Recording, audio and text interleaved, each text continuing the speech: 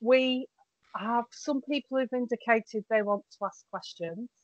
Perhaps I can just start this with, I'm very curious about the role of the work coach, so perhaps I can start with a question. If a young person, right, we're in a situation now where we know there are jobs at Tesco. Yes. We know the jobs at Tesco, yeah. And yet other employers are creating jobs, but they're not in the public domain. So there's a lot of reliance on the work coach to understand the vacancies and match young people to them. So I just wonder what the thinking behind that is and why young people aren't able to see what the Kickstart opportunities are. So, sorry, Elizabeth, I might answer your question with a question. When you say that they are in the public, do you mean that the young people can't see the vacancies for themselves? Yeah, yeah. Well, I think there's two answers to that question. The first is, I guess, partly in relation to what we talked about earlier, which is that from our perspective, that work coach to customer relationship is absolutely key to everything we do on Universal Credit.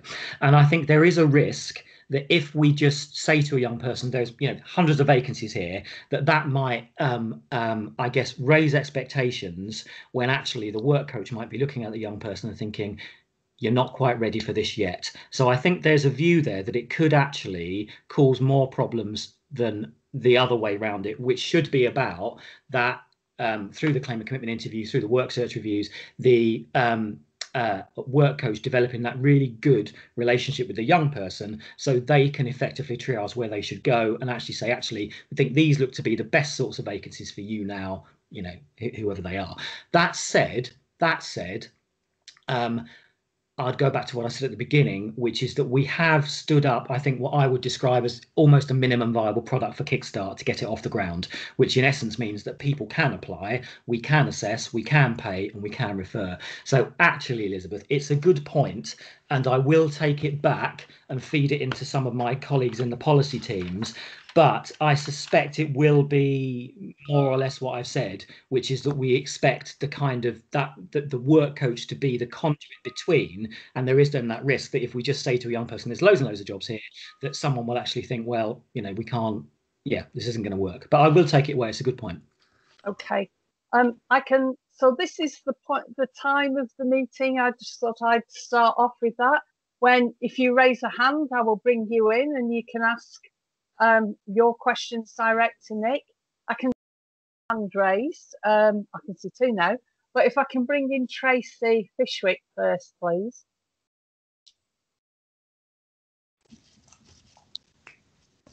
Thanks, Elizabeth. Hi, Nick. Hi, Tracy. Hi. We're a gateway in Liverpool. I just wanted to follow up on Elizabeth's point about the role of the work coach and young people, and how, given the scale of what we're facing, how we can empower young people a little bit more. And I know that this is early days and you are, as you say, getting the basic sort of platform, if you like, in place.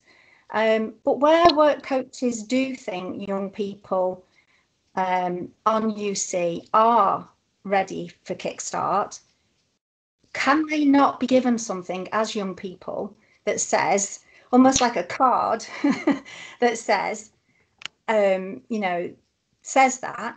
Because I think there's also a scenario where young people could be approaching employers and saying, hey, if you recruit me, I'm free. And that could actually generate a lot more jobs, and we can work out the wiring afterwards. But that would get a lot of young people kind of moving in a way, and that would mean that work coaches are focused on those young people that might need that extra support and guidance and all the rest of it.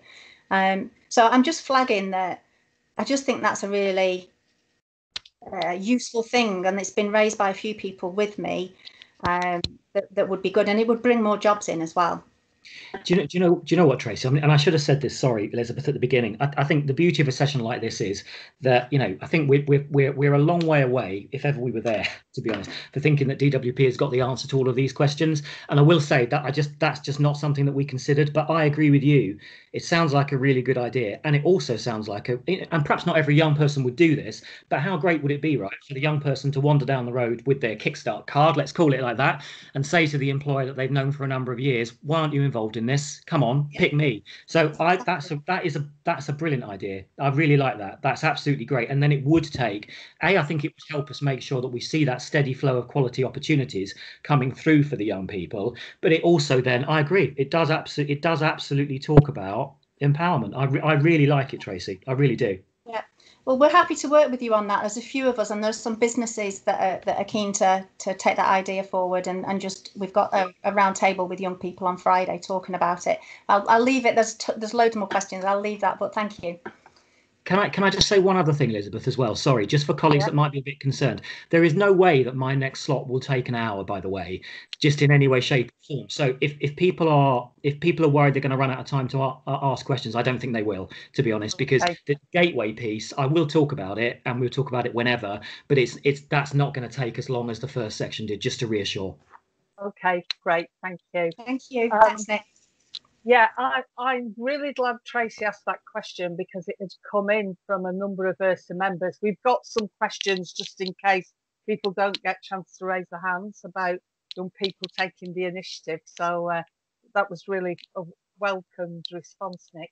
The next hand I can see is Vicky Walters. Do you want to come in, Vicky? Sorry, I'm trying to unmute. You're unmuted. No, you've gone back on mute. Lost her. I think it's probably because there's so many people on, Elizabeth. Yeah, there you are. We can see you, Vicky. Can you hear me now? Yeah. Gotcha. Fab. Okay, I'm not going to try the camera, if that's okay. So at the moment, it's saying that universal credit only as eligibility for a young person. What if a person is on legacy ERSA and they apply? Because that would then trigger a change of circumstance potentially to universal credit. At the moment, the scheme is only I did used to run legacy benefits. I'm trying to work out whether it would or wouldn't. I think if a young person transitions from it's not a very I don't like the terminology, but if a young person transitions from a legacy benefit onto UC, they would be eligible. They wouldn't be eligible for Kickstart at the moment if they are on a legacy benefit, but it is something that we're looking at just in terms of the wider eligibility around the scheme. And I have seen, Elizabeth, in the sidebar, and perhaps you'll take us through those if we can later on, lots of questions about the spotlight check and what does this look like and what do we get assessed at. So we are looking at all of these elements, Vicky, but at the moment, if you are on a legacy benefit, you cannot apply for Kickstart. Okay, thank you. Okay, thank you. The next name I see is Arit. Would you like to come in, please? Yeah, can you hear me? Yeah. Yeah, brilliant. Thank you so much, Nick, for your time this morning. I found the information that you gave around what's needed in the gateway application really, really helpful. We've already submitted our application, so there might be an element of having to supply more information, but I just wondered if it's possible, this isn't my question by the way, but is it possible for you guys to maybe create like a downloadable guide that can go on the website, so when people are thinking about making the application as an employer rep, we know clearly what's required of us in that application form, because it's a bit light on information at the minute. Yeah, we are. It's a really good point. Sorry, Ari, I cut across you. Carry on. No, that was it. It was just because I think we might be asked to give a little bit more information, because there's only a certain amount of characters in the application form, and we had over like close to 100 placements, so we didn't give the level of detail on each and every one of those placements that might be required. So because we couldn't, there's not enough characters there. Let me reassure. Let me reassure, and I should have said, Ari, absolutely. The guidance that the guidance that is there is being iterated, and it will change. To be honest, we are. I'll be really candid with colleagues on the call. We don't want to put absolute chapter and verse out there, because to be candid, we don't want to see just copy and paste, if that makes sense. But nonetheless, I do think that the guidance that's out there at the minute could be beefed up a little bit. In part, one of the reasons why we are embedding, well, we're calling them Kickstart single point of contact in our districts, is so that if employers or gateways are thinking, we're not really sure what to put in this form, because let's be honest, everyone's very busy, they're under a lot of pressure, no one really has got professional bid writing teams out there unless you're multi-million-pound businesses. We want to help as much as we can with that. So my absolute, I'll give perhaps a hint and then a reassurance if I can, Arit and Elizabeth and colleagues. If you are feeling a bit blind about what to put on, if that makes sense, then reach out to your local Job Centre Plus, or equally for colleagues on this call, I am more than happy to spend some time with you individually. If people actually want to, nick 30 minutes or an hour out of my diary, very happy to do that, to talk about what a good application could look like, because I think it's important we work together on it. But the reassurance that I would give you is that unless the application is incredibly poor, if that makes sense, and we have had some literal one-liners, if I'm being blunt, unless the application is particularly poor, we won't just reject it out of hand. So at the moment, Arit, what we're seeing, and other colleagues, is what we're seeing from gateway applicants is a very, very broad church of application quality. So some are putting in a lot of detail, what the roles are, what the organizations are, all of these sorts of things. And for others, we're getting phraseology like various entry-level roles in the businesses that we are representing. In situations like that, we would come back to you, Arit, and we would say, can we have a bit more information, please? Because we recognise that a lot of people are waiting, and we don't want people waiting. So it seems much better to us that we should pick up the phone and have a conversation, because if we just reject what would otherwise be a very good application, then it basically wastes everyone's time and it turns people off the Kickstart scheme. So absolutely, reach out to us. That's good. Now my actual question. Go on. It was the recruitment piece. So we're a representative organisation for film, TV, and music businesses, and one of the concerns that we've had is around that recruitment piece and the work coaches being able to identify the right individuals, and for us being able to make sure that enough people hear about these vacancies, because there's so many young people in the industry who've been displaced. So I guess what I was trying to find out is a little bit more about that. So when I, as a gateway organisation, hand over these job descriptions, who am I handing them over to? Is it like one JCP kind of representative, or is it a multitude across boroughs that we're working in? And what kind of relationship, because we're being asked to support that recruitment process, can an employer rep, because we do recruitment anyway, sorry, I should have said that, can an employer rep assist employers in that way if it's going to be beneficial for the young person and the employer? So, Arit, I'll answer your question directly. So when you get approved as a gateway organisation, or indeed as an employer, it doesn't really matter which, then with the grant agreement, we ask the organisation to return what we call the vacancy template. And the vacancy template has more detail about the positions. It might vary between employer or gateway, I'm not sure, it doesn't really matter, but the vacancy template has got the vacancies on them, and you tell us the locations, and then once we process those, we will load them into the provision service, and it will only be available in the locations that have been specified, if that makes sense. So the work coach, it's not like, for argument's sake, a work coach in Cornwall would have access to vacancies that are available in Scotland or anything along those particular lines. So we gather those, and then they're made available to work coaches, and then the work coach will make the referral to the gateway or the employer. Right, and that's up to 5 CVs that you would get per vacancy, kind of. Yeah, I mean, we've set the 5 because we think that's we feel that's probably about right, if that makes sense. So it does allow then that employer to hopefully have a really good assessment process for the jobs that they want. It could be less than 5. I think, again, it depends on the jobs. It depends on the local labour market. But we wouldn't normally want to refer more than 5.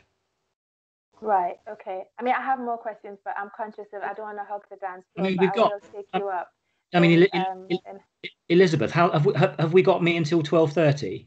Yeah, we've got the Greater Manchester Combined Authority speakers talking about their gateway. So if we say we've got you until, I don't know, 12:10. Yeah, so, that's fine. So I'm happy to answer more questions, Ari, either from you or others. Elizabeth, I'm in your hands. Then I have one more. Do you want to keep going, Eric? I only have my last one, which has got an email. You refer to the T&Cs that, you know, that there's going to be some terms and conditions. Can we see those in advance? Is that possible? They're on the Eric, they're already on the website. So brilliant. Sorry, on the website, I beg your pardon. If you go to gov.uk/kickstart, sorry, all the T's and C's are on there. If I'm right, the grant agreements are also on there. I know that, I'm sure the employer one is.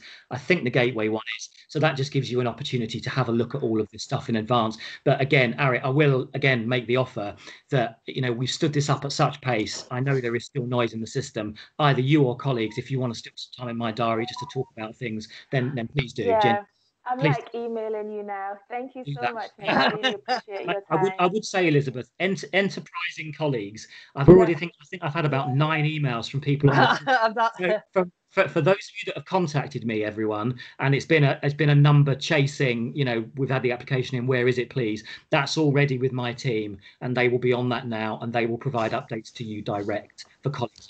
So I hope that works. That's excellent. Thank you. The next name I see is Vanda de Freitas. Do you want to come in, please? Hi. Yeah. I've got a sausage dog on my knee, so I'm just hoping she doesn't bark with the questions. I've got loads of questions. And I did put some in the comments, so hopefully, do you want me to give you all the questions or do them one by one? I do them one by one. Let's keep it a surprise. Okay, so we want to be a gateway. We've already started that process. Can we put our own jobs through the gateway is the first question. No. So you can, sorry, that's a little bit, sorry, I beg your pardon. You can be both a gateway and an employer, if that makes sense, but you cannot apply for both as one. Does that make sense? So we do have to make 2 separate submissions. You would have to make an employer application and a gateway application. Okay, fabulous. The £1,500, we want to top slice some of that to create a support team for people. When we did Future Jobs Fund, we did the same thing. We're assuming we'll agree that with employers, and we'll do all the employability support using some of that funding. Is that okay? It's for you to discuss that with the employer, quite frankly. So I won't go back into the chalk and talk session I was doing before. But in essence, the way that this works is that when we have direct relationships with employers who apply for more than 30, less than 30 places, DWP's relationship is with you as the gateway. We funnel everything through you as the gateway, and it's then for you as the gateway to have a conversation with the organisations that you're representing about what that looks like. I think it's just worth also saying, and I would have said this in my slot, but I think we'll just go through the questions now, won't we, Elizabeth?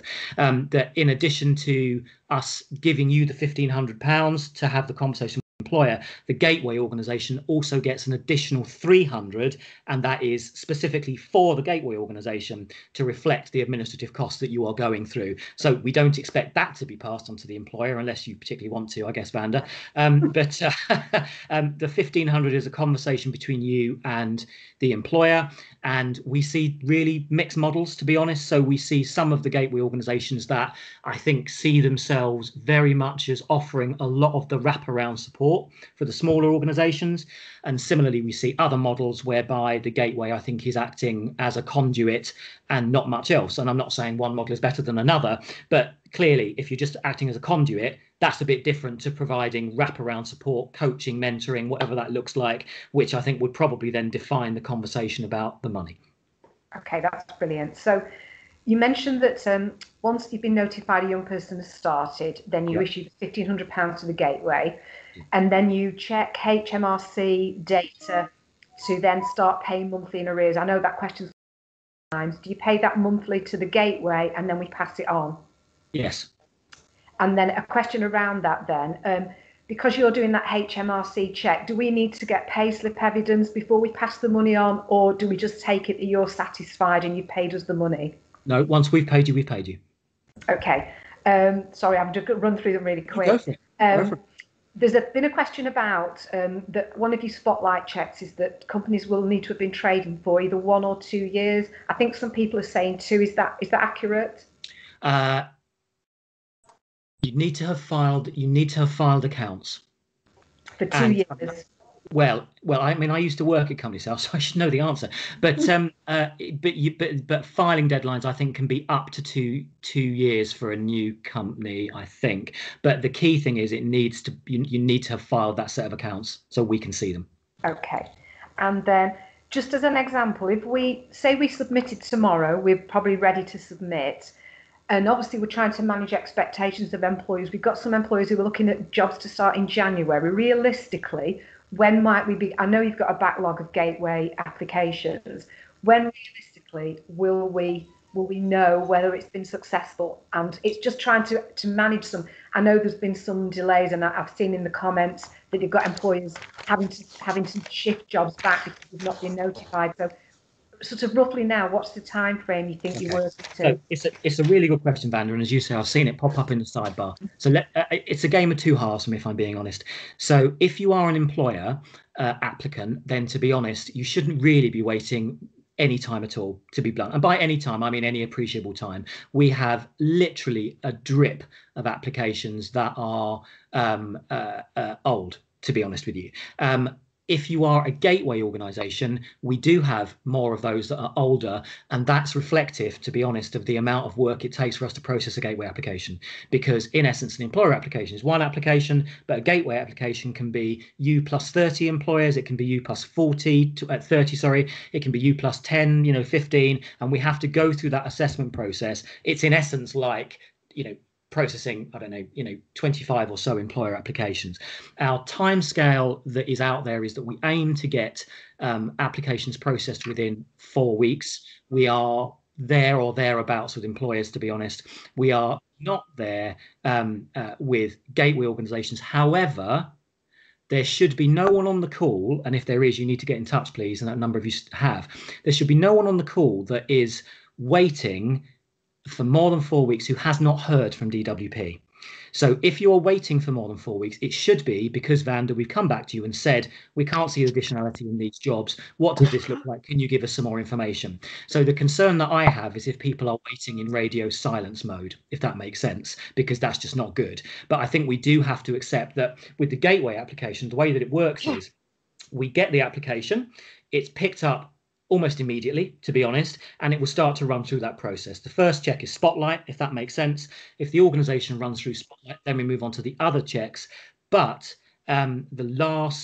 what we then do is you then, as the gateway organisation, have an automatic 2-week time to come back to us on. So if you think about it, that automatic, and people are using that, right? Because if you're a gateway and you've got to then get in touch with 15 or 16 employers, that takes you time as well. And so that automatically means that a gateway application, unless it goes straight through, will take a minimum of 2.5 weeks.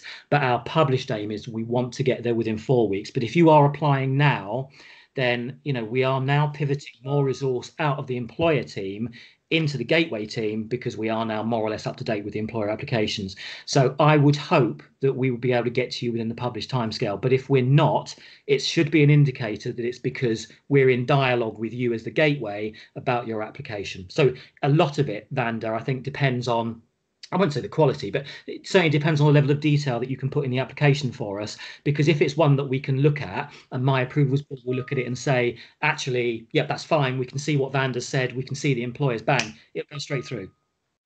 I think one of the issues that's come up in the chat is about, if we've got 40 employers, how do we convince you of the additionality rather for each of those employers, because we wouldn't want to make a blanket statement. So I think people were saying that there's a word count, and I think that would be quite difficult for us to make you sure that they are additional jobs.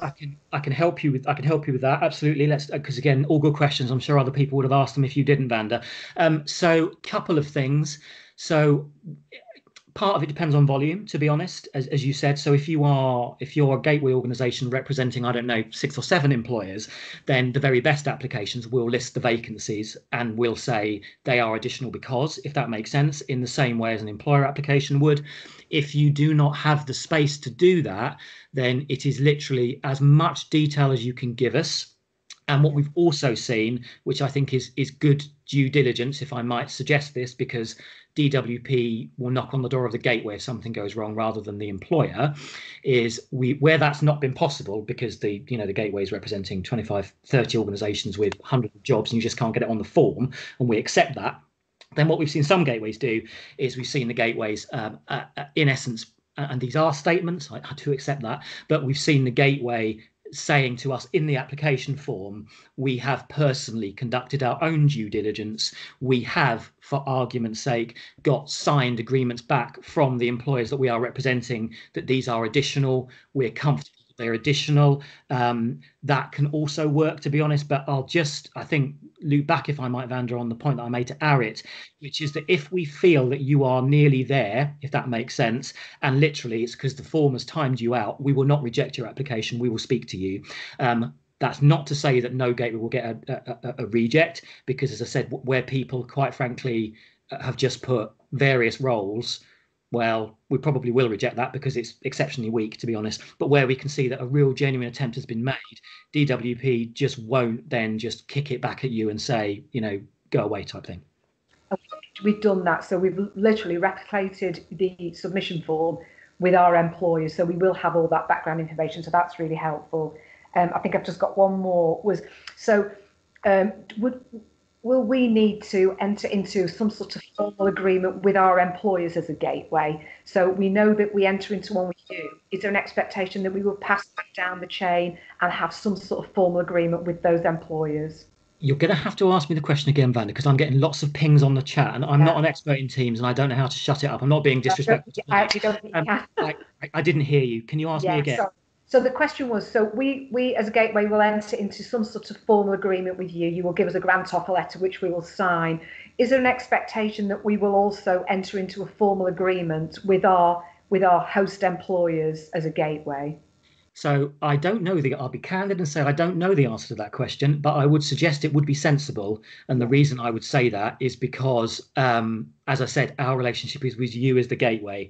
And therefore, if something is going wrong, we will not speak to your employers. We will speak to you, to be honest. And so you, I think, as a gateway would want that added assurance that if something was going wrong, that you had something signed with your employers. And I actually think, the very best gateways we've seen have kind of, I don't think employers would have a problem with that, if that makes sense. And I think we might be more concerned if I can't hear you at the moment, Kat, but I'm happy to take the question if we can get you on.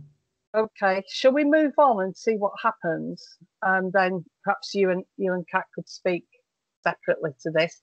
The next name I see is Tony Nags.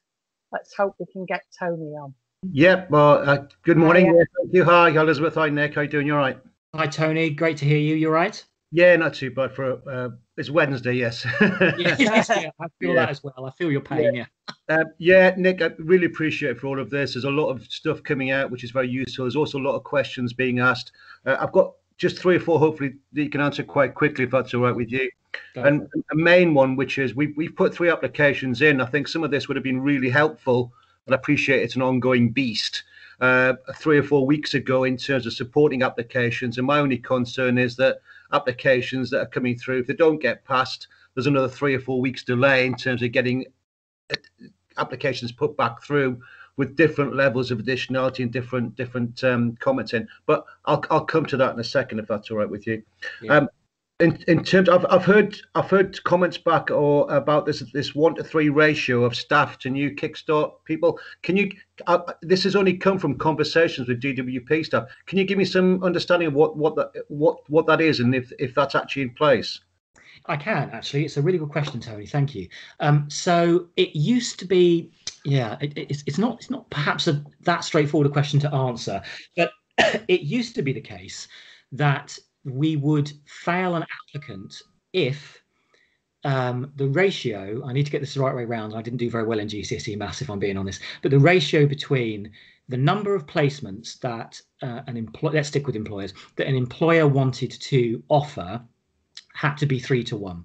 So in essence, what that meant is that if you were an employer and you wanted 30 Kickstart placements, you needed to have an organization that was a minimum size of 90, if you see what I mean. So the 3 to 1 ratio. Now, that was initially regarded as a straight fail. And I know that won't help colleagues on the call who might have applied and potentially been knocked out on that basis.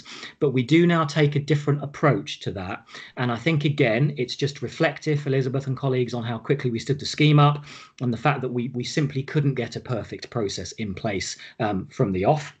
So now, where an applicant can't demonstrate the 3 to 1, we look at all of those applications at my decision board, because there are some situations where actually we wouldn't say that that's a knockout, mainly because, you know, the world of business works in lots of different ways. So good example would be, we saw one through the approvals board last week where it was nearly there, if you see what I mean. So it was 30 placements and the organization had 52 employees, and they said that they used outsourced HR support, and on that basis the application went through, if that makes sense. Because the core for us is that 3 to 1 is perhaps a bit, well, I will describe it as, I guess, a blunt tool of saying, right, well, you know, is the organisation big enough to support that young person in their work placement in the employability space? Now, I think it's more than that, and that's why we're taking a slightly different approach. The other way that we're looking at doing it is that we are looking at potentially having conversations with employers who are looking to fall down on that one, where we might say, well, actually, you want 30, we're happy to give you 30, but how about we do it in 3 tranches? So we do 10 in December, 10 January, 10 March, or whatever. And in that situation, it would go across. So I think what I'm saying, Tony, is it's not an auto fail, but the only thing I would say, and I guess it's similar to the conversation that I was having with Vanda, is that if, for argument's sake, an organisation comes to us and they have got 2 or 3 employees and they want 400 Kickstart placements, the chances are, unless the bid was absolutely cracking in all other aspects, it would be a fail. But where it's where we can genuinely see that it's nearly there and we just need to do a bit of work, that is no longer a fail, that is a conversation. Does that help? It helps now, but it would have been helpful having it a few weeks ago. Yes, no, I do know. That's thank you for that, Nick. So far, just a couple more questions, if that's all right with you. Yeah, please. You mentioned about this 2-year trading, about companies having to have companies filed at company's house, accounts filed at company's house. Yeah. We're a gateway, and we've got 3 applications through. We've got approximately 35 employers across the 3 applications. I'm not fully aware. I wasn't aware that they all had to have filed accounts at company's house before we put them forward as employers. So my concern now is that our application, or one of the applications, might fail because 1 or 2 of the employers we put forward haven't filed their accounts. So I can help you with that one as well, Tony. So your application will not fail, if that makes sense. Right. So we see that quite regularly, if I'm being really candid, and it's not just on the it's not just on the what's the one I'm looking for, age of the company, perhaps better thing, can be on other areas as well, because Spotlight looks at financial viability as well. But in that scenario, Tony, we would not fail you as a gateway organisation, because that's not your responsibility, if that makes sense. Right. But we would fail, well, fail's quite a strong word, isn't it? But we wouldn't agree those organisations that fell within that bracket that were beneath you. And in addition to that, we wouldn't. So as long as you're passing, Tony, sounds a bit weird. As long as you're passing as a gateway, then if employers that you're representing are failing, we won't kick you out. The only time we would want to have a conversation with you, and it still wouldn't be an auto fail, but we did see one go through a couple of days ago where it was already relatively low, as in literally 32 or 33 via the gateway, and that was made up of only a few number of employers, and literally 70% of the employers failed, and that left the gateway with 2 or 3 positions. Now, in that situation, we wouldn't fail you, because that's not fair, but we would phone you and say, look, this hasn't quite worked. What do you want to do, if that makes sense? So have you got other employers that you want to add? So There's a fallback mechanism, basically. You've got a fallback mechanism for sort of maybes. Okay. Thanks for that, Nick. Just a quick one on this. And I've been asked by a few employers, if placements through no fault of their own have to leave the placement within 6 months, they might have a family issue, they might be moving. There's a real reason why they've got to leave the placement. What happens to the £1,500? And this is where the employers have come back and said, well, if I've been given £1,500 to look after somebody for 6 months on a placement for a business I want, and they've got to leave, what am I expecting? Are they expected to give the money back, or what's the situation? It's a very fair question, Tony, and I'll answer it, I think, in 2 ways, if I might. So in the general round of it, and I do mean in the general round of it, the answer is no. The £1,500 is given to the employer or the gateway to assist with the onboarding and the employability support. There is no intention that DWP would claw that back. So if, for argument's sake, Tony, someone leaves after 4 months, for argument's sake, then there would not be a situation, I can guarantee it, where DWP would come to that employer and say, I think we'll have our £1,500 back, please. That's not happening. However, what I will say is we have to have mechanisms in place, and I'm sure everyone on the call as responsible colleagues would appreciate this. We have to have mechanisms in place where if we see something happening as questionable, I agree with that. Have that conversation. So I can see someone just popped up in what if they leave after a few days. That would be a conversation, I think. But in the main, if there's a genuine reason why after 3 or 4 days it hasn't worked out, then we would not want to claw that back. Clearly, if we see a repeated position whereby young people are cycling in and out, then given the £1,500 is not an insignificant amount of money, then we would want to have that conversation. And we were the same with that, Nick. It was more a question of an employer being concerned, because life's life, you know, and things do happen, rather than a churn, which I think is exactly where we come from and exactly where you come from as a DWP. One last one, if that's all right with you. As I understand it, the wages are being paid to the gateways to then pass on to the employers that they're representing. They are. Cash flow. Oh, sorry, I missed you, Tony. You dropped out. If the wages for the placement are being paid to the gateway organisations to then give to the employers, what's the situation when you're talking cash flow here? Because my understanding is it's about 6 weeks before the salaries come through, so it's at least a month in arrears. It is a month. I think it may be a little bit more than a month in arrears. Initially, the proposal was we would pay less frequently, but I think we certainly recognise that just wouldn't work with the business. But the problem is if we're tying it in with the HMRC feeds, and we have to, because otherwise that's our only real mechanism of proving that the young person's on payroll, there isn't really another way. We can't really pay any more frequently. I accept it's a problem, Tony, but I don't think we can do any more with it. So, sorry to interrupt now, I do apologise. My issue is, as a gateway, you're talking cash flow here. If I've got 30 jobs at an average of £800 a month, I'm expected to pay out £24,000 up front before I actually get anywhere. Is that correct? It's a good question. I think that depends on the relationship that you have with the employer, to be honest, Tony. So we pay you in arrears, if that makes sense. How you then fund that via the employer is between you and the employer to arrange. Right. That's what I was trying to get to. Oh, sorry, Tony. Sorry. My expectations were that I'm telling employers they're getting paid a month in arrears, because I knew that. I didn't know whether the money was going direct to them or to the gateway. Right. So I was just checking that we're not in a situation where we have to pay up front. No. If we've got a relationship, that's fine. Thank you very much. And I think I'll let other people get on with theirs, odd bits and pieces, Nick, but really appreciate it for your help on answering some of them. It's answered a bits. Thank you. Let's keep going, Elizabeth. Yeah, next name I see is Andrew.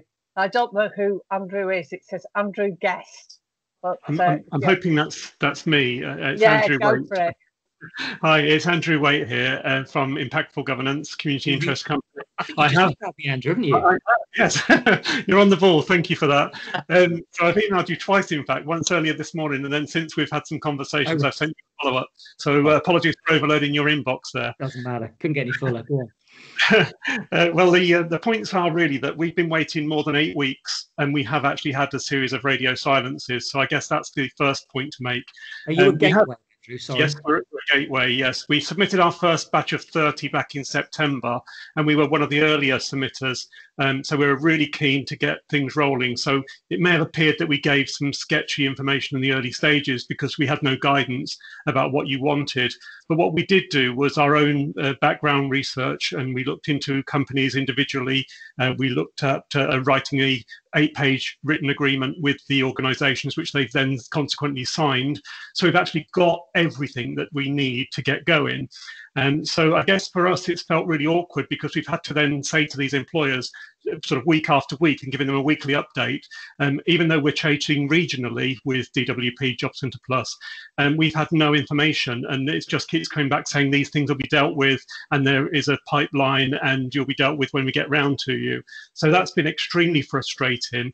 You know, we've had all the additionality and we've had all the employability, including we've structured our training programs and appointed 2 trainers who are ready to start. So, you know, I guess really that open dialogue would have been really helpful for your team to come back to us and say, you know, what else have you got? Because we've got tons of stuff. So we submitted our other batch of 30 in October. So we're currently standing at 61 vacancies. And so we're having to go back to all of those employers and saying, I'm sorry, we don't know any more just yet. We'll let you know as soon as we know. So that's why I was really keen to see you on today. And thank you so much for giving me your email. So no, you probably not. So we will. Get the last of.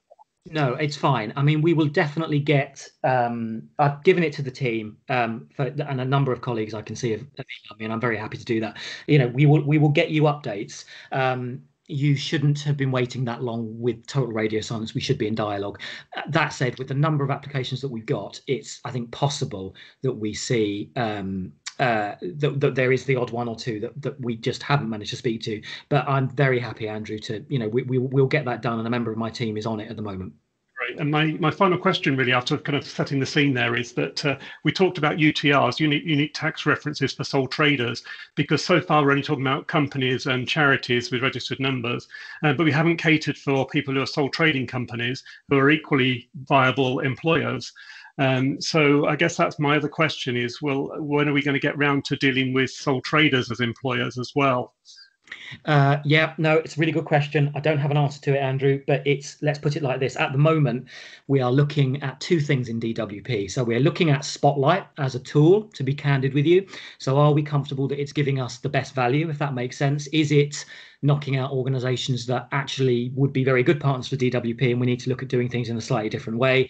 And then the second thing that we're looking at is exactly that, Andrew. So what can we do to broaden, I guess, the mix of employers that can come in, because we are, you know, acutely aware that if you are a sole trader, Spotlight will knock you out. And so we're looking at our options for that. I know it sounds like a dreadfully, you know, public sector thing to say, but that's not something that we can deliver overnight, to be honest. But it is absolutely on our list, is all I can say, I'm afraid.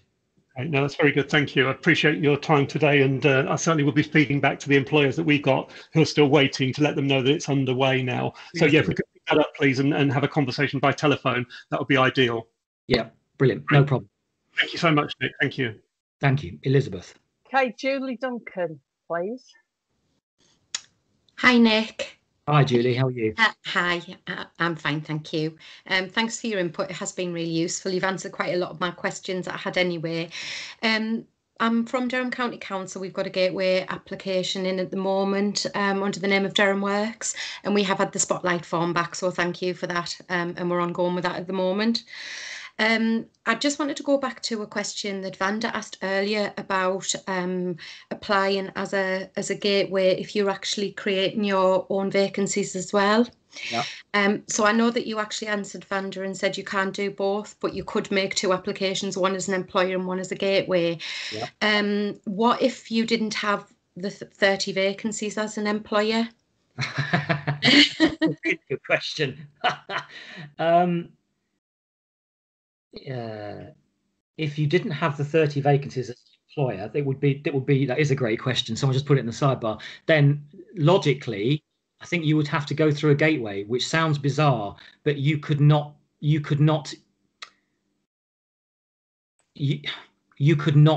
be your own gateway. Does that make sense?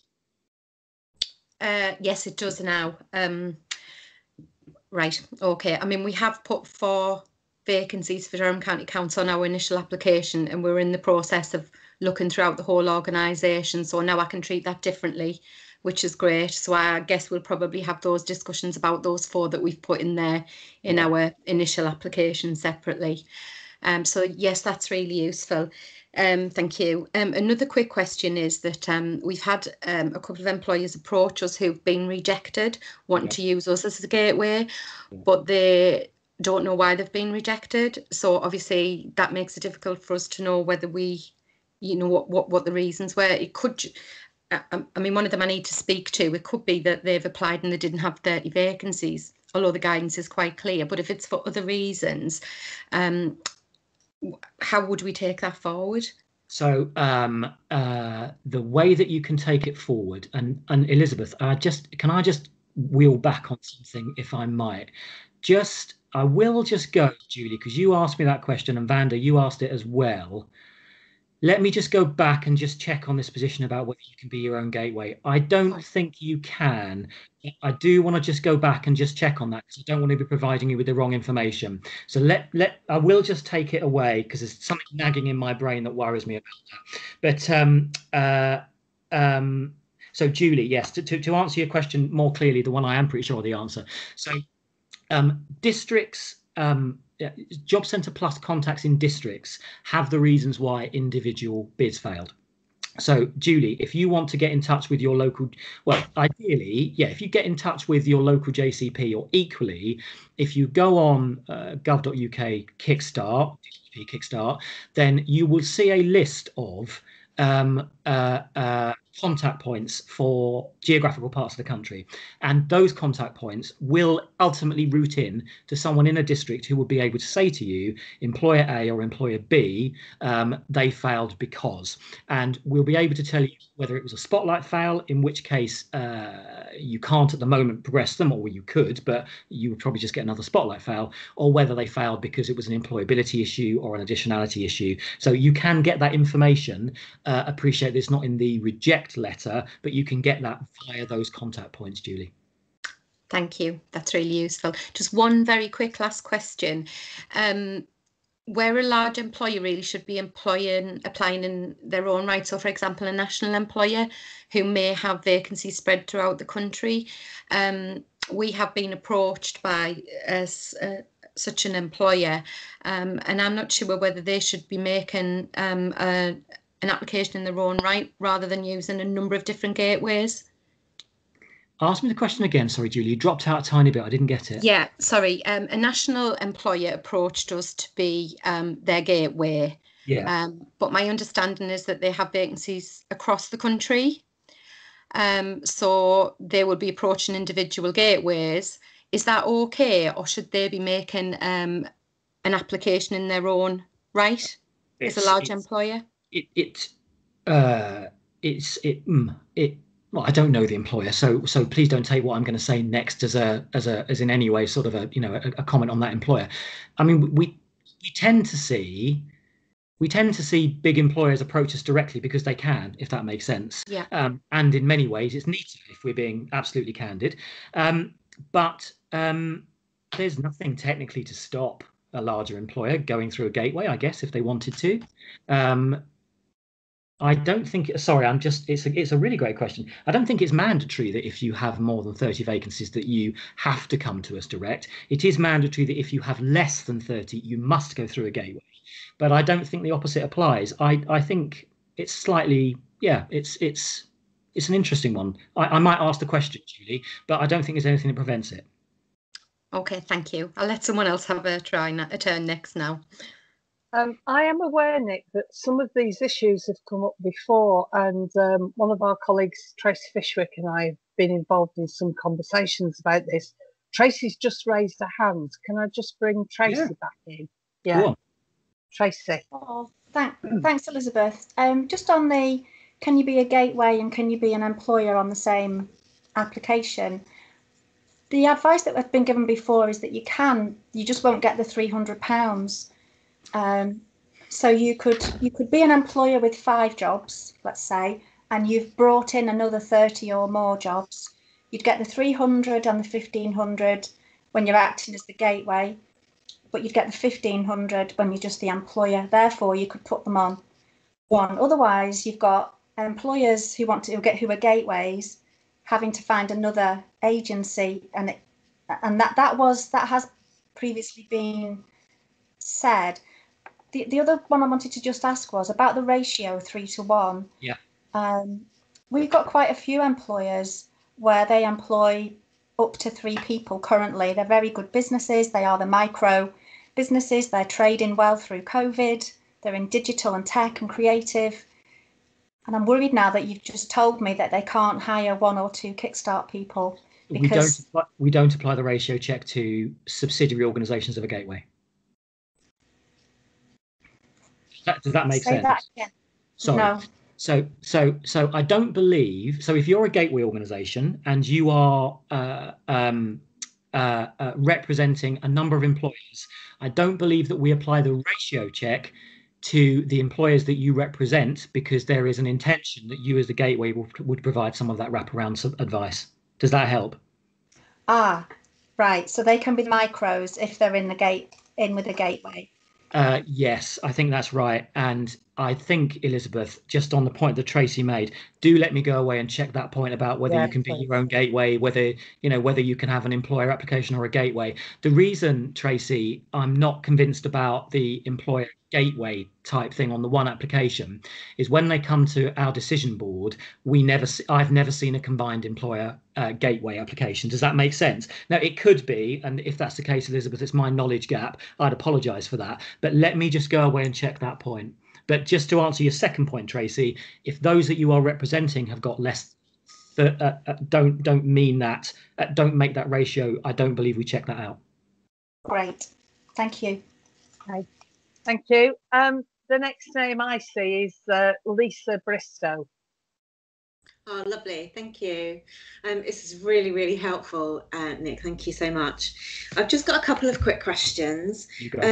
On the universal credit, we've heard that it can be from day one. We've also heard that it has to be 6 months if they're at long-term unemployment. Are you able to clarify?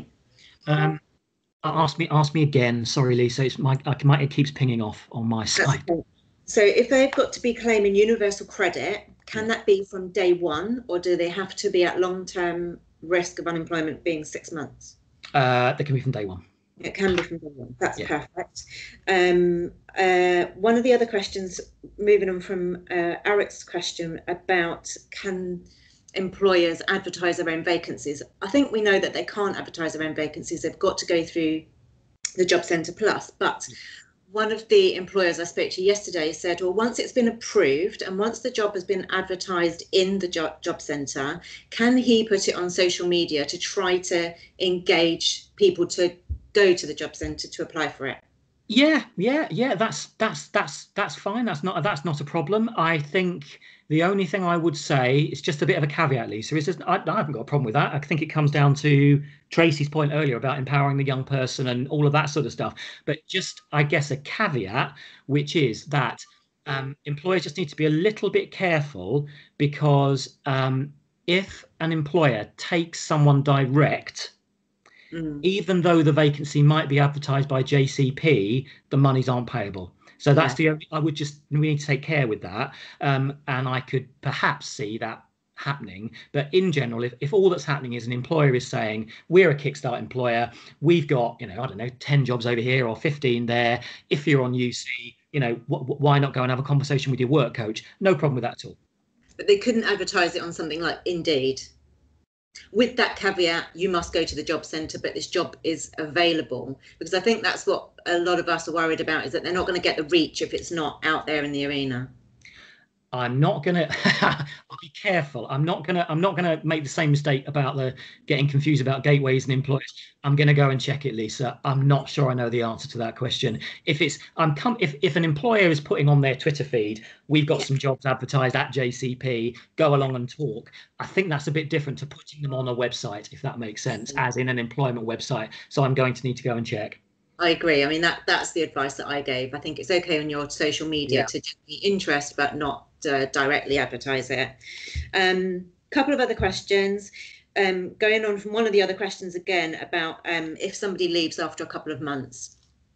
obviously it's our job as a gateway to try and engage that person to stay as long as possible. But if in the instance it doesn't work out and they leave for whatever reason, how do we get somebody else into that place? Do we have to go back to the drawing board and apply for the role again? Can we just go back to the JCP and get someone else in? How does that work? Good question. We don't have a developed process for that yet, to be honest, Lisa. I think it's one of the known unknowns, if that makes sense. So it's a path that we're aware of, but I don't think we have the answer. What I will say is that we would not want you to have to reapply, because that wastes your time and our time, to be honest. So just to give you an idea, we've got the with gateways now. We know that we've got the potential for gateways to want to add people and employers to their grant agreement. We will now have a process whereby we vary the grant agreement, and hopefully we'll have a different process for that, rather than everyone needs to apply again and wait, if that makes sense, because you've already been approved, and to a certain degree we should be able to find you a slightly different path through. And I think we would be in the same place, Lisa, with the situation you've talked about. The slight challenge we've got is that once the person is with you, the vacancy is closed on our system, if that makes sense. And to be honest, given we're working with minimum viable product, I don't think we've got the option of going back into the build and saying let's put it back up for Lisa, if that makes sense. So yeah, we don't want you to have to do that, but I'd be lying if I said we had an absolute nailed down process for you not to have to. Yeah. Okay, and just one final comment, really, same as somebody else just mentioned about that they've been waiting a number of weeks. We applied on the invitation to tender. We are listed on the national as a national gateway, but I've had no confirmation that we are definitely past due diligence. So we've put in 5 bids so far, haven't heard anything, apart from we've had a couple of spotlight tools back, so we know that it's being processed, but the earliest ones are now 7 weeks old.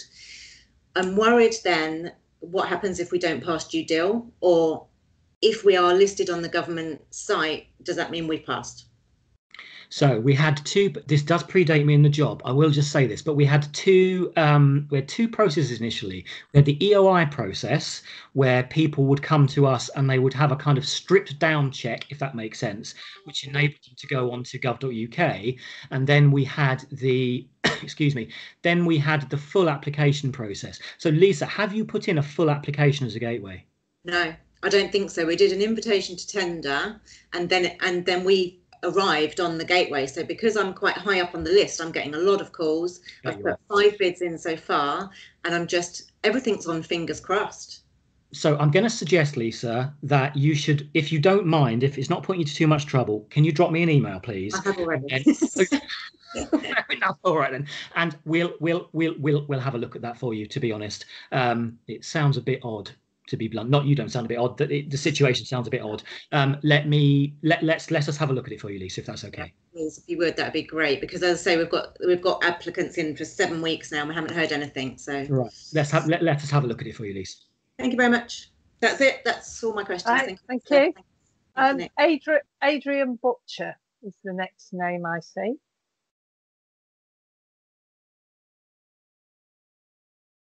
Adrian? No? We can come back to you.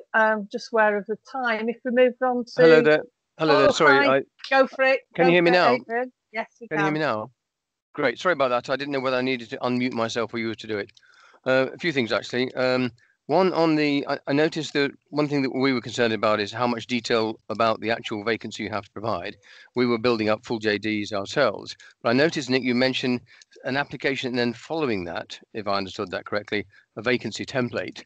Yes. Is that a 2-stage process? I mean, would it make sense to just give us the vacancy template to start with? So we'll always give you perfectly compliant applications? So probably 2 answers to that question, Adrian, but it's a really great one. So it's yes and no, I guess. I probably didn't explain it very well. So the vacancy template, so when you apply for Kickstart, You go through a standard application process, and then you talk about the additionality in the jobs and all of that great stuff. And then we make an assessment based on that. Now, in some situations, and it applies equally to gateways and employers, we would come back to you and say, can we have a bit more information, please? Okay, fine. Now, let's assume that that's all good, if that makes sense. The vacancy template is post-approval, and that is where you give us specific details of the jobs and where they are located, if that makes sense. Now, technically, we could provide that to you as part of the application process. The challenge then would be that does mean more work for you, if that make you, the royal you, if that makes sense. You know, you as either an employer or a gateway, and I'm not absolutely convinced whether it would necessarily bear dividends. It might. What I will say is that we are already looking at that application process for gateways, because I think what we're seeing at the kind of the decision stage is we're not making it very easy for gateways to give us the information that we need to make the assessment, if that makes sense. And that is causing a lot of rework, because we're coming back to you. Yeah, that's precisely the point. I mean, we'd like to do for ourselves and the employer, and for you for that matter, we'd like to do the job once and do it well, to cut down work for everybody at the different stages. So anyway, that would be a thought I'd leave with you, if I might. Please do. By the way, a lot of the questions I hear coming up are on your standard terms and conditions. So if people haven't looked at them recently, I'd suggest they do. On the wage payment, again, just to me, it's the lead lag. And I was trying to speak to our own HR person about this. So we effectively finalize, we have an external company runs payroll. So we effectively finalize what people are going to get paid on the 16th of the month. It gets sent to the payroll provider, who comes back to us and said, right, this is exactly what's going to happen. Please agree. And then they get paid at the end of the month. So I don't know, and there's the RTI, isn't there? So I don't know when HMRC finds out when it gets to you, that information, and when you pay us. So let's just say, for example, that somebody is paid at the end of the month. Yeah. What I'm trying to understand is, and that shows up on their payroll to HMRC, what's the lead lag between that and the payment coming to the gateway? For us, I think it's doable so long as we can manage the expectation. Otherwise, as somebody else said, we'll have an employer saying, well, it's the 31st, where's my money, as it were. Yeah, so I'm going to give you an answer that I think is right, but I'm going to have to take it away, Adrian, and confirm. I think it's about 6 weeks. 6 weeks? So to make sure I understand that, so the first payment, assuming then the employer took somebody on week 1 of the month, and then after 4 weeks, the information gets through to HMRC. Are you saying 6 weeks after that? Therefore, no, 10 weeks after the commencement of the placement is when the payment comes through? No, sorry, Adrian, I'm not saying that. That's my poor communication. I'm saying placement starts on the 11th of November, for argument's sake, and then you should, but I will take it away and check it, Elizabeth, if that's okay, because I'm not 100% sure. Sure. Payment would then be made 6 weeks after the 11th, not 10. Okay, that's fine. That's a bit better. Thanks very much. It's a little bit better. Still not ideal. It's not. No, it's not 10. And let's just think. Oh yeah, and we had again. I'm like many people. I'm in a chat that Elizabeth mentioned. That's been, I don't know how many hundreds of mentions it's had. But one of the questions somebody said they were asked for by the JCP is for an employer to give them a record of their last 6 months of hirings, what jobs they hired, what they paid. And I just think that's a huge barrier for employers. I don't know if that was, how can I put it, a slightly overzealous JCP, or if in fact that is what you want. So I think, so I mean, we are, I'll say it again, I think we're in this, place where we have stood this up at incredible speed. Yeah, of course. Job Centre Plus colleagues, I know, will have been trying to be helpful, if that makes sense. But we don't require that level of detail, to be honest. In the application form, we expect to be able to see, we don't need anything like the number of people that have been hired, but it is just that point, Adrian, that I mentioned earlier, which is the employer needs to be able to demonstrate that in filling these jobs, that they are truly additional and that they will not replace people that have been made redundant or won't fill existing vacancies. Yeah, no, we have that on a standard declaration. Yeah.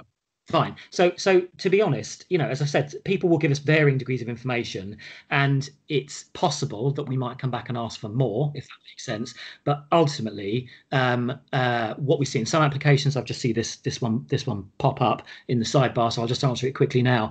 It's that we've seen some organisations where they've said to us, actually, yes, we have made redundancies, but they were in more senior positions or they were in another part of the business, and therefore this isn't relevant to Kickstart, and that's fine from that perspective. Okay, just one more. You'll be glad to know, Elizabeth. We've had some employers say, actually, can you screen the applications for us? And we've said, yes, for two reasons we do that. Number one, we would offer that as a service to them. But number two, we'd never really just want a CV, as it were, just sent to an employer. We would work. We're involved in a number of employability programs. Anyway, as Elizabeth knows, we would typically get the details of the individual, work with her or him to make sure they're going to make the best of the interview opportunity, and therefore, in that sense, we would want to provide that service to the individual and the employer anyway. But we are being asked by some to screen. But as I understand it, the CV goes straight to the employer, and just as a corollary to that, there are these number, aren't there, as it were, super JCPs who seem to have a regional responsibility in Kickstart, and then the local JCPs, officers. How do they work together? Good question. You'll have to just help me out, Adrian. The latter, I don't think that does exist. When you say super JCPs, what do you mean? Can you give a bit more information? Yeah, well, I sort of said, okay, well, I was going to contact a bunch of JCPs saying, hey, how do you want to work this? How does it best work for you? Is there a particular person you've nominated in this area? Obviously, some of that's not true because of the role of the job coach. So retrospectively, I know that's not true. But then they said, no.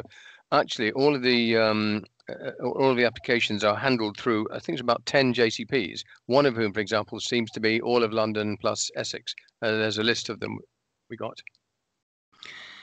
I can send you the list if you like, and maybe you could clarify outside of this. Yeah, would you mind, Adrian? Could you send me the list? Because ultimately, our role is fairly straightforward from my central Kickstart team, in so much as we get the applications in, we process them, and then we post them, and then it's for JCPs to decide how they handle that, if that makes sense. At the individual office level.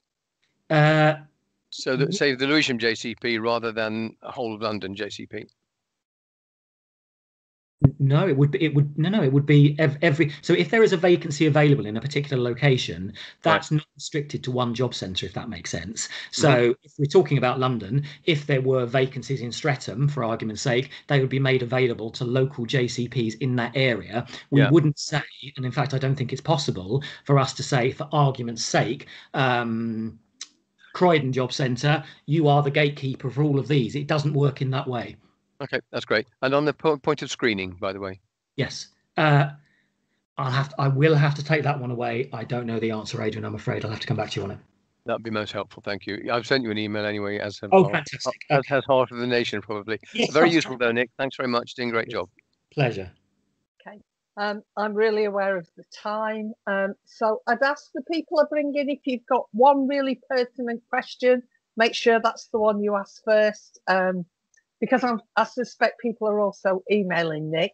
But the next name I see is Julie Killick. Do you want to come in there, Julie? Thanks, Elizabeth. I represent a local authority who will be progressing a gateway application. First question is around the impact of the pandemic, I guess. I've reviewed all of the grant agreements, so apologies if this is covered somewhere within it.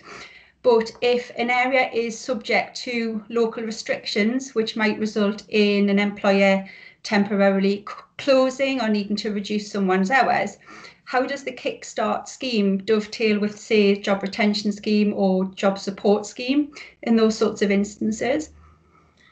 So a couple of things then. So we've kind of, I think, caught this ball just before it's dropped, to be honest. So what we're doing now is that before we upload a vacancy onto the provision service, which is what the work coaches use, we will have a conversation with the employer or gateway to say, look, what are your intentions about these young people? Can you still take them on, if that makes sense? And clearly, if the employer says to us, look, we can't because our doors are closed, then we will not progress that vacancy at that time. If a young person is affected by a business closing, if that makes sense, then they can't be placed on furlough, I don't believe. Do you mean, Julie, if from now, if that makes sense, a business closed or something like that, and they had a young person? Yeah, so if a young person's employed, so that they're on the placement, it's during the 6 months. Yeah. So from a future proofing point of view, to know if there is a risk exposure there around local restrictions, where would the young person stand in terms of their financial sustainability around an income? Would it switch from Kickstart funding to the employer getting GRS or GSS, just to understand how that would be managed? Yeah, no, it's a great question, and I will. And this is it's an easy thing for me to say. Well, it's not really, because I just want to ask the question, to be honest, answer the question. But I know that there is a published policy on this, but I'll have to be honest, Julie, and say I just can't reach into my mind and bring it at the moment. So, but we have thought about it, because clearly we had some people start on Kickstart, and then there was a lockdown in England, if that makes sense. Yeah. So yeah. I do know that there's a policy answer. I can't give it you at the moment. I will. If I am writing these down, Elizabeth, by the way, so I will come back and confirm it for you, Julie and colleagues. Okay, thank you. And just one extremely brief question on the geographical location of placements. Yeah. Where does the assessment process and the employability support sit with home working? Sorry, Julie, what do you mean by that? My fault, probably, but yeah. So either at the outset, when the job description's being pulled together, the employer's saying this is a home working role, therefore that local matching might be a little bit more complex, because you can't sort of set out a postcode with that. And then also, I guess, if around local restrictions, if it was necessary to switch a job from working in the workplace to at home, how would that employability support fit in, and to what extent would that need to be set out in the assessment process? So it's difficult, because we're all living in such a, if we were doing what we wanted to do, we'd all be sitting in a conference centre somewhere, wouldn't we? And we're doing this on Teams from various places. So, we can't completely future-proof it, Julie. We judge the application as it's submitted to us, if that makes sense. If something changes during the life of that placement, and an employer decides that actually they're shifting their business model and they're moving it towards home working, then that isn't something that you'd need to come back to DWP and ask about, if that makes sense. I guess it could come up as part of the conversation between the work coach and the young person as the placement progresses, but that isn't something that you'd need to come back to us and ask for permission, if that makes sense. Okay, thank you. No problem. Good questions, Julie. Sorry I couldn't answer them. Okay, so I'm aware that it's 17 minutes past 12 and we need to bring in the Greater Manchester Combined Authority at 20 past. So I'll take one more person, and the next person I see is Myra Cuthbertson. Elizabeth, sorry, it's Matt Ames from Greater. I'm more than happy for these questions to continue, because I think people probably get more out of Nick than they are than they will from me, if that's okay. I didn't want to reject you, so shall we keep going then, Matt? And that'd be great. Yes. And maybe you could do your piece at the next Kickstart forum. More than happy to. Lovely, thank you so much. So let's bring in Myra Cuthbertson. Hi there. Thank you, Matthew, for doing that. That's fantastic. I've got a few different questions, but I suppose one of the things is an ask is there's an awful lot been going on in terms of information, and I've certainly gleaned quite a bit this morning and learnt things that I wasn't even made aware of, and I've attended a number of events with DWP. So is it possible to put up an FAQs on the Kickstart government website? There is one, actually, Moira. There is one there already. I think the challenge is just going to be keeping it updated as we go along, if that makes sense. But there is already an FAQ there. Right. I've got to say I've not seen that yet. I've got the other thing I would say is I do struggle a bit with the website. Navigating around it can be pretty difficult. But that's great that that's there. Several different questions. I I suppose again, linked again to the £1,500 wraparound. I know there's questions around the wages being paid, but the same question goes in terms of that £1,500 wraparound money. What's the time lag then between the young person actually starting and that being confirmed to when the Gateway organisation receives that wraparound money? It's a maximum of 10 working days. 10 working days. Yeah. That's fantastic. Okay, and again, same thing. There's been an awful lot of talk about a job description template. Can we get one? Can we see it? Can something be put on the website that people can actually access it? Because again, I think it would be very useful in terms of the Gateway organisations in creating the information that's required. Because for us, certainly one of the things that we've been doing is we've been doing it as we've been going along and as we've been getting that information. So it would be so much better if we had everything up front. You mean the vacancy template, Maura? Yes. I will take it away and look at it. I don't know if I said it clearly enough earlier. We are looking at the Gateway application process at the moment because I think the challenge that I've got looking at the decisions board, looking at it from the decisions board piece, is that when we look at the applications and we're looking at them, it's a bit different with the employer ones, because with the employer ones we can look at them more easily and actually think, well, actually this is not of the right standard. But I worry a bit that with the Gateway process we make it quite hard for Gateway organisations to deliver to the standard that we need. So I will absolutely take it away, Moira, because I've no problem doing it. I guess I think the rationale behind not doing it initially was that it just is more work, if that makes sense. But given we might be phoning you up anyway to say, look, can you tell us some more about these? Maybe it's better to do it that way. So I would definitely take it away. Absolutely, that's great. Can I just also add in one of the things, I know quite a few organisations have said the same thing. We did put in an expression of interest way back as a Gateway. We've heard absolutely nothing at all. All we got was the reference number and we've not heard anything. We're not on the website as a Gateway organisation. So did you apply did you come through on the EOI, Moira, or did you put in a full application? No, I've got to say, because it wasn't actually myself that did it, so I don't honestly know which it was. So if you put in an EOI, that isn't the same as making a Gateway application, if that makes sense. That's probably it, because we got a reference number similar to. So again, though, Maura, you've got my email address, as has everybody else in the world by now. And on that basis, if you're bothered, if you go back, Maura, to your organisation and someone says, no, we definitely put one in, drop me a line. We'll find out what's going on. Okay, right. And last couple of questions. Evidence. What's the type of evidence that you're looking for Gateways to either hold or to gather in terms of either that £1,500, because is there an expectation of there being evidence there in spend of that £1,500, and also just in general as well? Ask me again. Sorry, I'm getting lots of pings. My fault, Maura, not yours. Sure. No. It was the £1,500. So, what evidence are the Gateway expected to hold in terms of the spend, both either by the Gateway and or the employer? We don't have a standard for that, to be honest, Maura, if I'm being absolutely candid. You know, we go through the assessment process to demonstrate that the organisation is, it'd be wrong to say is of good standing, isn't it? Because that then implies that organisations that fail Spotlight are not of good standing, and I'm not saying that. But we go through the due diligence checks early on in the process, Maura, and we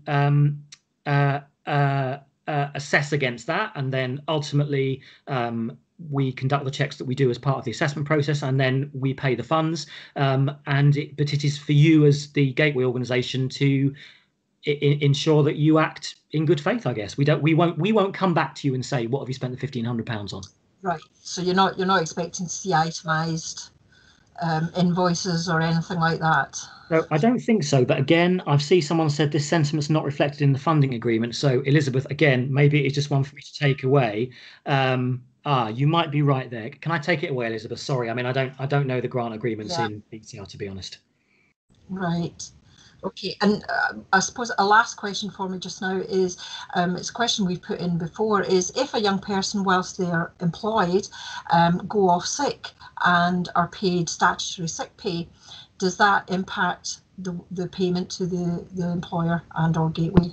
So I am not clued up enough on SSP. The question, the sentiment would be, Moira, how would it affect a normal employee, if that makes sense? You would still continue to pay them? If they're paid SSP, that's claimed by the employer or potentially claimed by the employer. Yeah, I don't know but the answer. It's not always the case. Yeah, I don't know the answer. I'm going to have to take it away.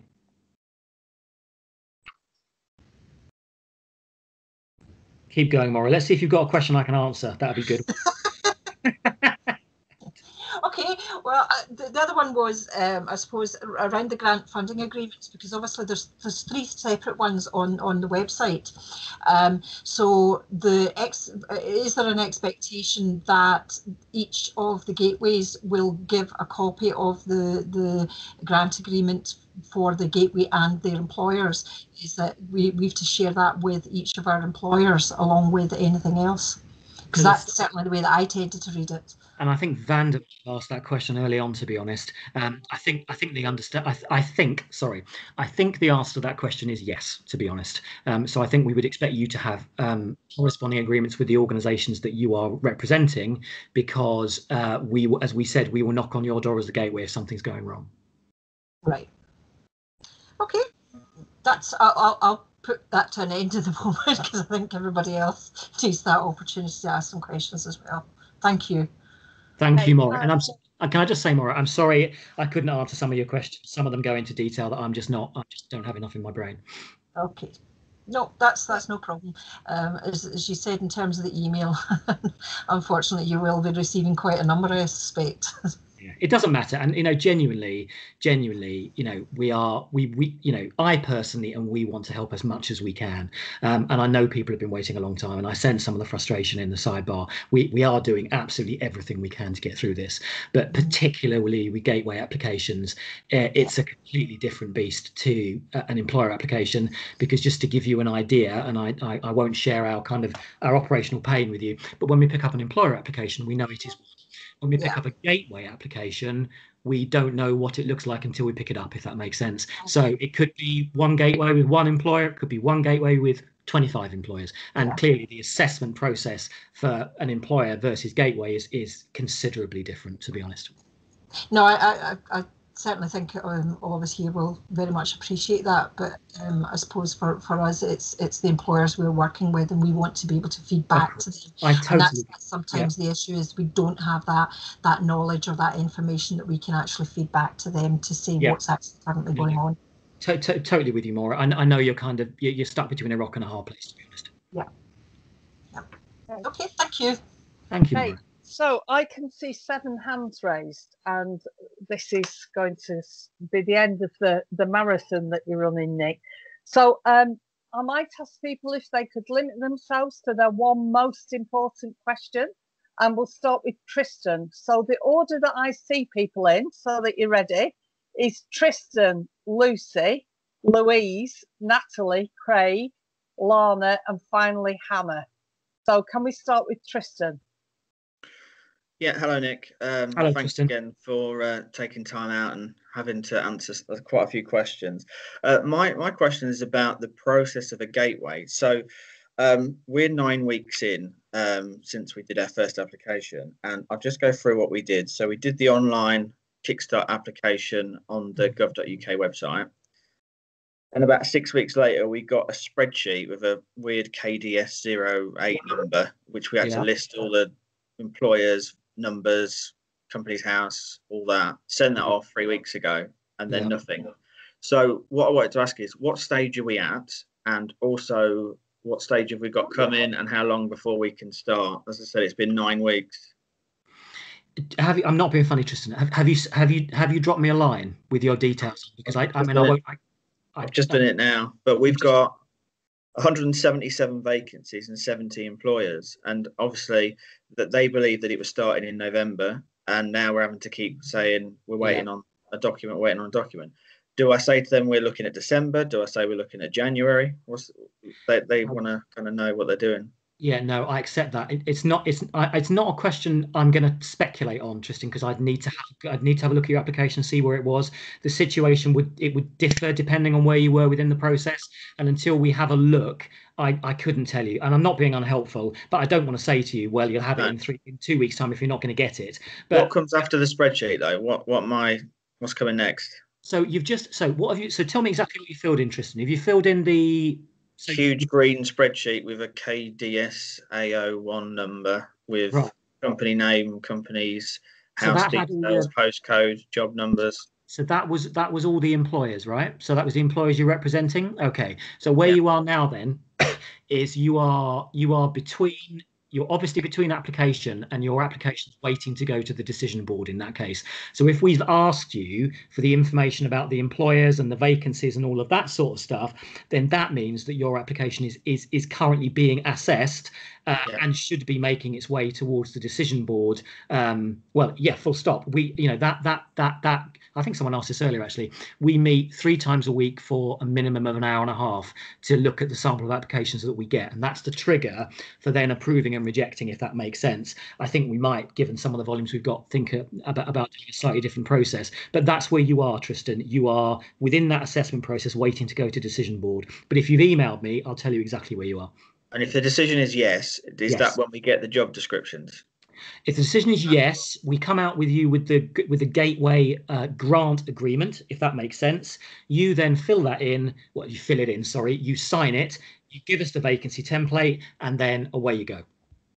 Okay, brilliant. As I said, we've got 177 vacancies in our first batch. Our second batch I sent off this week is another 60 vacancies. So we could have 300 by the time we get approved, and that's a lot of employers to disappoint. It probably won't help at all, Tristan, but it's just because I occasionally remember the odd name. What's I'm not saying I will. What's your organisation name? What's the application Brent name? Council. It's what, sorry? Brentworks, part of Brent Council. So we're a local authority. Okay. I can't. Brent doesn't alter. We had Tower Hamlets go through the other day, which is not helpful because it's not you. But it's just favouritism. it could because I'm an East London boy at heart, but no, nothing wrong with Brent. We will find it out for you, Tristan. Bear with us, we'll find it out for you. Okay, I appreciate that. Thank you. Not at all. Thanks for your question. Hey, Lucy.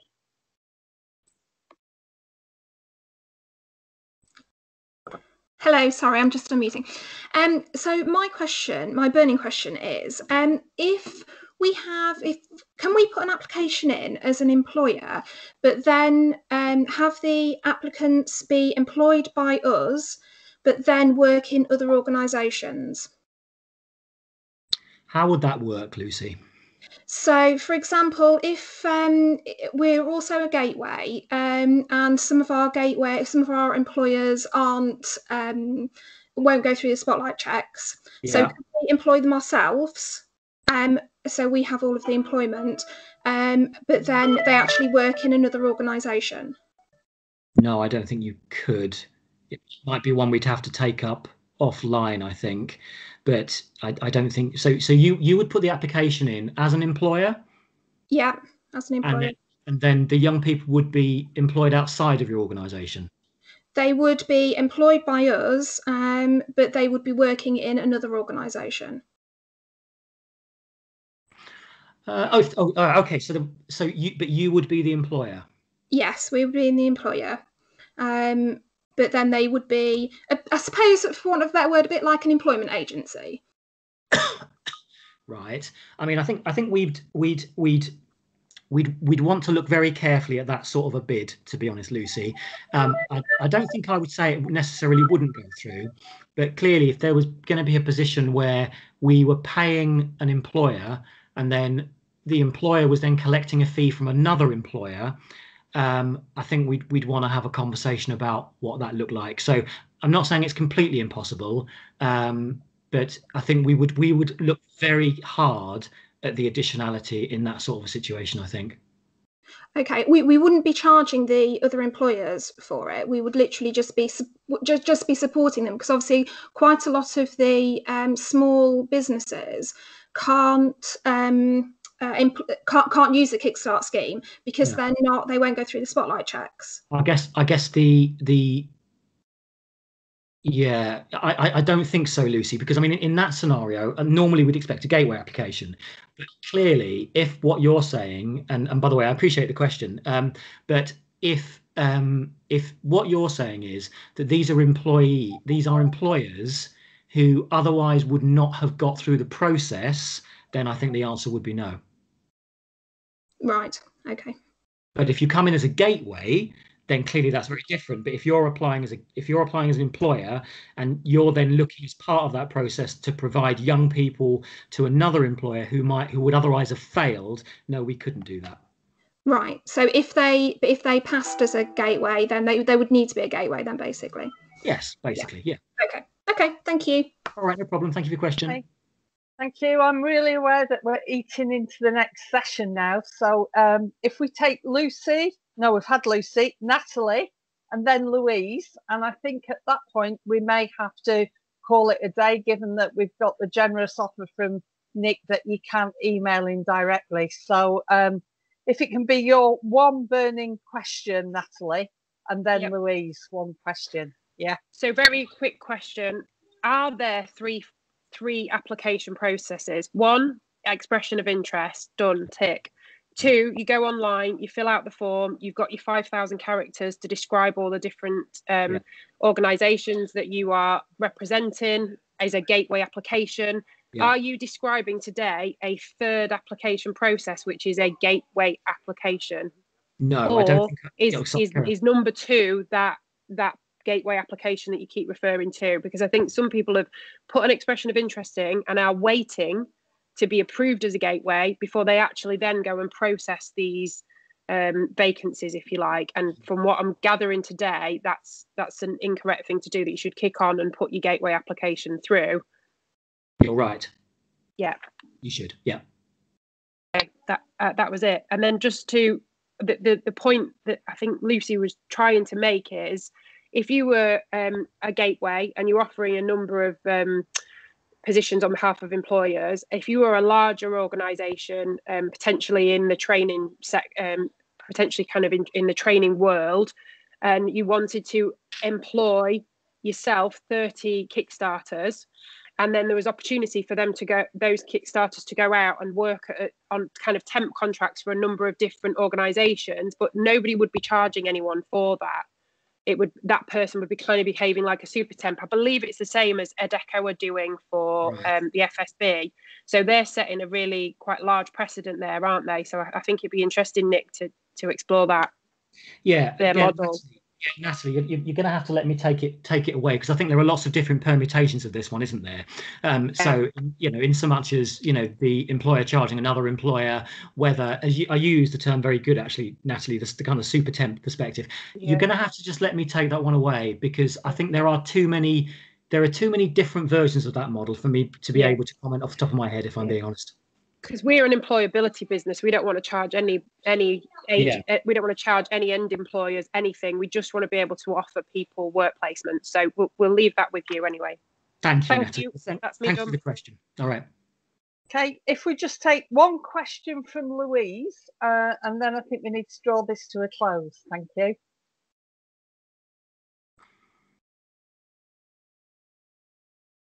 Hi. No? Okay, I'm going to go to the next person I can see, and we'll have one final question from... No. You there? Please, go. Hello? Yeah, please don't cut me off. Please don't cut me off. I cannot be muted. Nick, thank you so much. Can you hear me? Yes, I can hear you perfectly. Right, perfect. Okay, so I get very frustrated because I made my application as a gateway back in September. I've made hundreds of applications. I've done all of the. So I did the application. I've done the spreadsheet listing all the company names. I've contacted my. I've got the reference numbers. I've contacted the job centres. I've contacted my local representatives. I've done everything that you've asked me to do, and yet I still don't get a straight answer. I have emailed you, but my concern here is, Nick, Surely there should be a proper process for us to follow. Just emailing you isn't fair. You are clearly going to be inundated, and that's not a proper process, you know. I emailed you about 10 seconds after this seminar started, so I expect to get a phone call more soon. Be top of the list. Yeah? Absolutely, yes. I do. I'm making the point, right?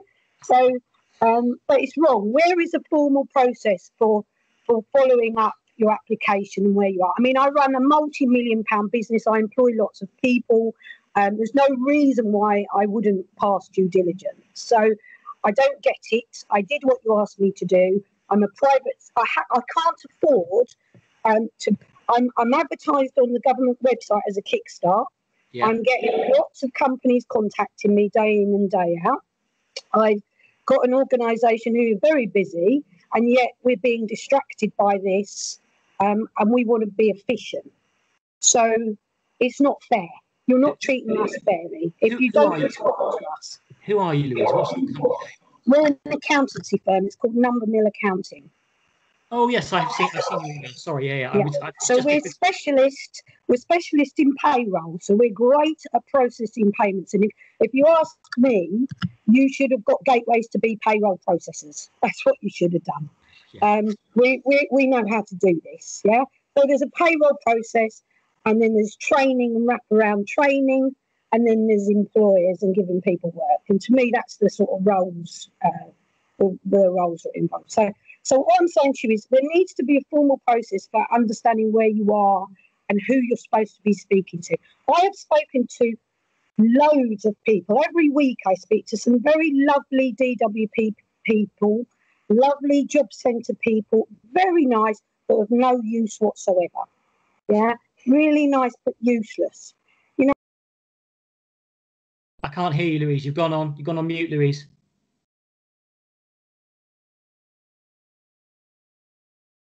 Don't know what's happening. It looks like everybody's been muted. No, I think. Can you hear me? Can you hear me? Yeah. We do need to draw this to a close now, though, because we've got the next panel ready. Can I ask one last question? Well, number one, if you answer the question, there needs to be a formal process to ask your questions, and just not you, Nick, because we can't all rely on you. I want to rely on you. No, and I thank you, Louise. Thanks very much. And what I will say is, in the interim, I'm happy for you to rely on me, quite frankly, but I do accept that, on the odd day when I might take a day's leave, that's not really going to work. So I think, Louise, it was supposed to be covered in what I said earlier, which is that from the end of this week, we will have Kickstart people in each JCP district that should have access to where an individual application is, which means you should not need to either email me direct, as much as I'm very happy to hear from you and other colleagues. So that process is in place. But the other thing to bear in mind is, clearly, the other thing that we need to do is, if we get through the work in a good amount of time, then you shouldn't be needing to chase us and ask what's going on. But I do accept that isn't, we're not quite where we want to be, but we have put that process in place. Louise, is all I can say, and I can only apologise for the fact that it's taken your application a long while. Seen your email, so we will get on it. Okay, I've got loads of other questions, but I'll got his email address. Yeah. Okay.